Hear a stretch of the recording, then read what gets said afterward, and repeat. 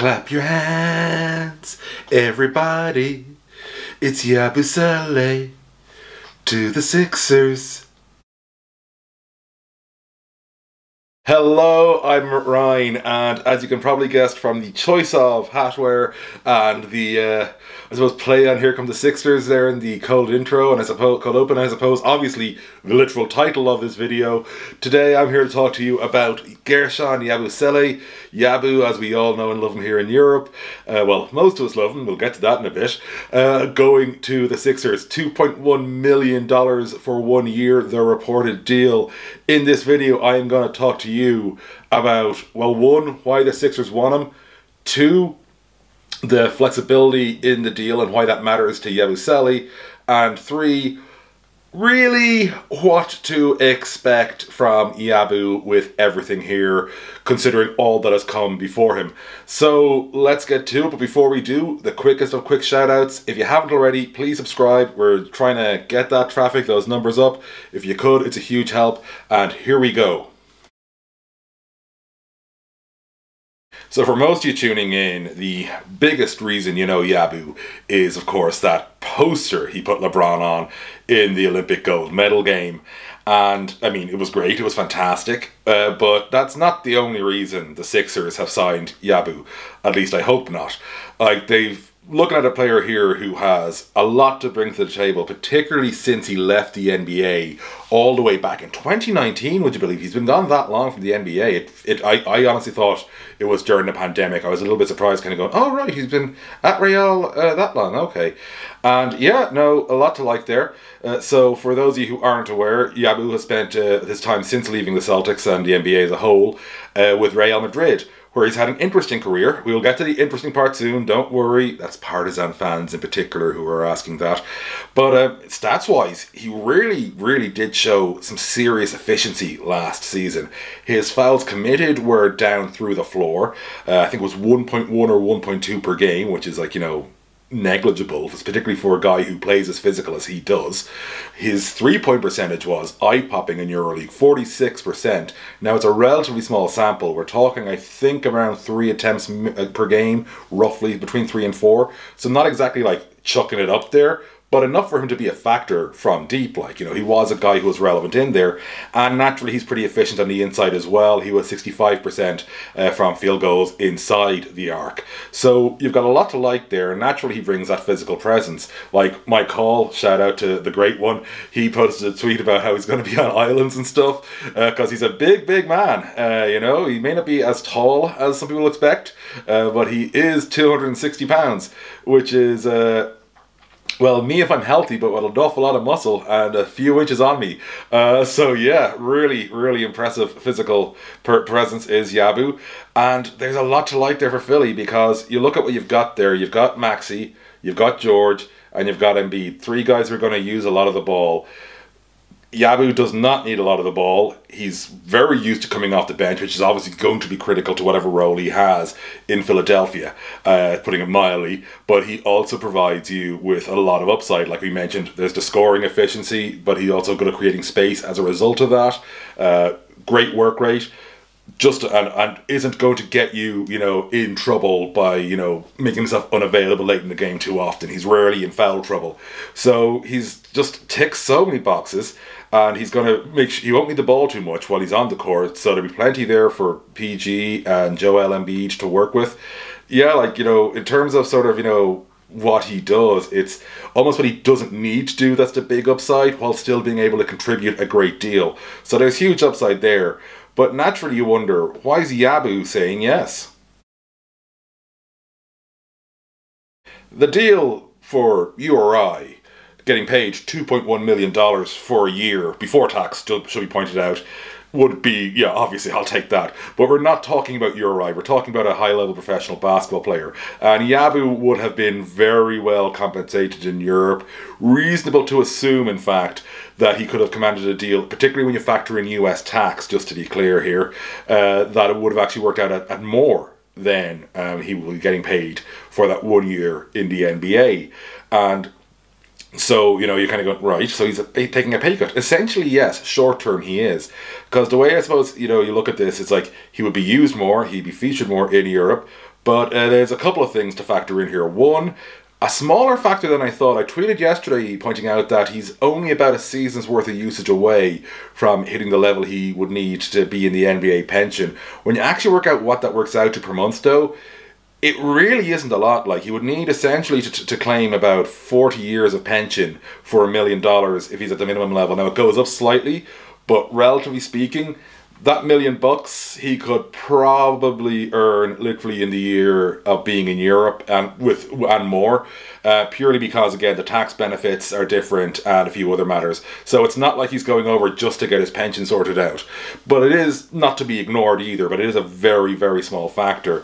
The second one is, and it's more ephemeral, I suppose, but does lead into the third point, and that is, a lot of guys want to prove they can do it in the NBA, and Yabusele didn't really feel he had that shot last time out. And obviously he was like, you know, calling for it on Twitter after the gold medal game, like I think literally the next day. So, you know, you've got that. He clearly was a guy who wanted to go back to the association. And the opportunity presented itself to him. He was going to be amenable to it. And this is where we get to the big here you go thing, which is Yabusele, like, he's thinking 1 year, that is ideal. Because if he's got to take a minimum contract, obviously you don't want to go long anyway. But also, he'll have basically two situations going for him. One, naturally, is if he shows out for Philly, he will be able to entertain a much better contract than what he's being offered for this 1 year for a multiple year deal, obviously all guaranteed as well. But further to that, that deal will also prove, if it works out, if everything goes well, to be substantially more than he would make in Europe. So the gamble, so to speak, is relatively light. At the same time, it's only a year. Now, it is a year in his prime, but like, if he's only going for a year, his risk for, you know, losing time to keep making up those years of better contracts in Europe is about as low as it can get, essentially. Like, if you're going to go away, 1 year is optimal in terms of sort of, you know, as a gamble. So he's not like he's committed to 2 years and having to sort something out so he can find a way home.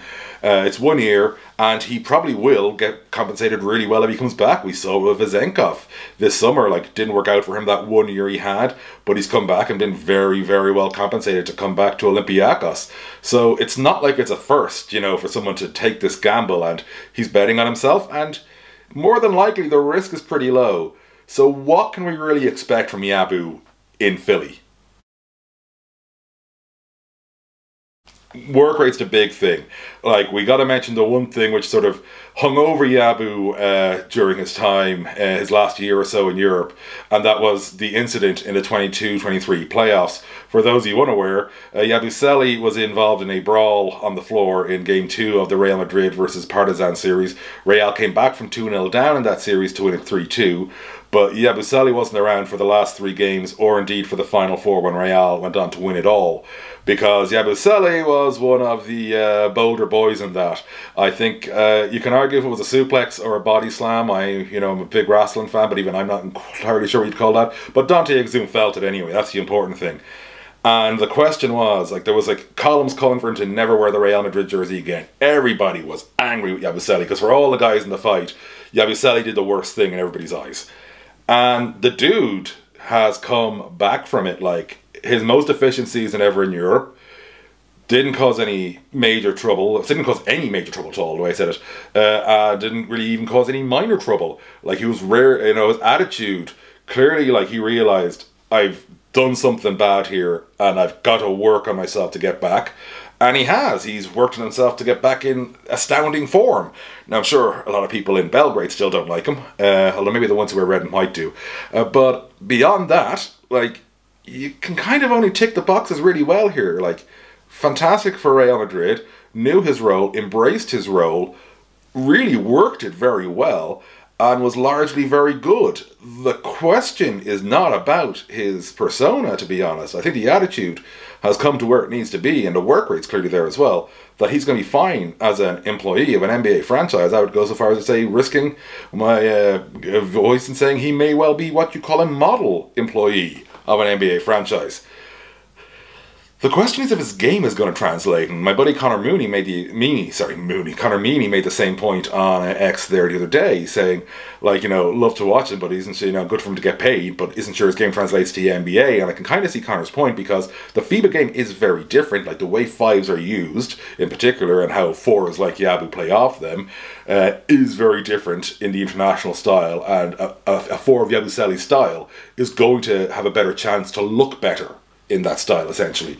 He's going to have to play a much more, I say reserved, I mean less featured role, even off the bench for Philadelphia than he will for any other team he's played for, really, since he left the NBA. I think he's going to work great for it. Whether his game can adapt enough for it, there's a fair debate there. But I'm certain we're going to see great effort from him in that respect. I have actually no doubt in that respect. Like, the way Yabu's turned everything around has been really impressive. So you look at that and you go, right, okay, there's a lot to work with there, there's a lot to like there. You look at the contract and you look at the flexibility and you look at the determination of the young man, and I kind of go, this is a low risk, no risk deal, really, for Yabu, to be honest. I think he'll have a great chance. I think playing alongside an Embiid, who's probably the nearest to a FIBA center in terms of tool set. Obviously Embiid's extraordinary player, but I mean in terms of how he deploys his tool set, rather, is definitely going to be a big help for him. And naturally, you know, he will, I'm sure, have some jokes about, so you played for the USA instead of us, and he goes, well, I should have played for Cameroon, is what he should say back to him. But yeah, it's going to be interesting to see how that plays out. So I think dynamic-wise, Yabu's going to be great in the locker room. I think he's going to show the work rate, and I think he's going to give himself every opportunity he can to prove he belongs in the NBA, and on a much, much better deal than 1 year, $2.1 million. So with that being said, that's it for this video. We'll be back again Wednesday. We do videos Monday, Wednesday, Friday, except for last Friday, and that's where we're going to pause here for a second to tell you about why we missed last Friday, to thank all of you for your support. My partner Shabangi had a bit of a medical emergency. It's okay. Everything's been resolved, and they are very much on the mend. Thanks to everybody who reached out. Really appreciate it, and love her to bits, obviously. So because I know they're watching, so love you, Shabangi. And yeah, so that all went through, but listen, we're back on now. We're back kicking it along. We'll have a video up on Wednesday, and we'll have a video up on Friday. But until then, if you haven't already, please subscribe, and I'll see you soon.